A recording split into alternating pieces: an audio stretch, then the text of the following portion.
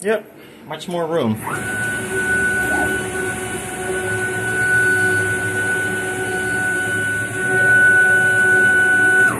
I don't have limit switches, so it's a bit scary. But I never had any limit switches, so... So the pitch of these screws are 20 millimeters instead of the old 10. So the only thing I changed is on the drivers. There. I didn't fix this, it still looks like a mess. Because I didn't have the connectors, but I changed the micro stepping from 3200 to 6400. So I didn't have to change anything in my Mac 3. If I change it back to 32, I could have much faster rapids, but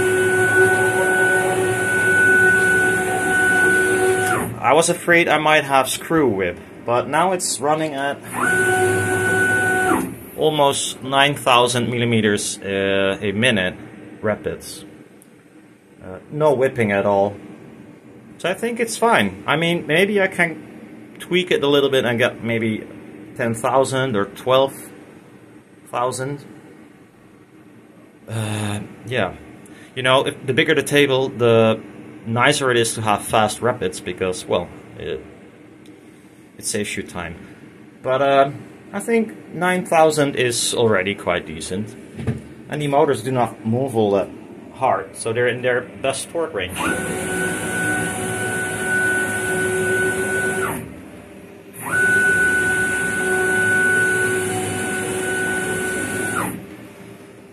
I still have to change out this plate here because it's the old size. And I need to add a little bit more of these side beams. I have still 3 I can put in between, and maybe I order 2 more. So we got 1, 2, 3, 4, 5 extra compared to now. I think that's a good idea. I must say, the whole thing, I can lift this one on my own, that's doable. That one I can hardly lift, but possible. So, much bigger than this, and I have problems doing everything myself, I guess. I CNC'd one part for my chargers, and it's exactly the same size as my old one, so very pleased. I thought maybe I have to dick around with it for like ages to get the same result again.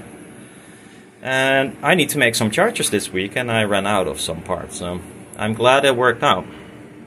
Already made the part, so I can make the charger this week. Anyhow, that's my new unfinished CNC, but it's working again. Yay!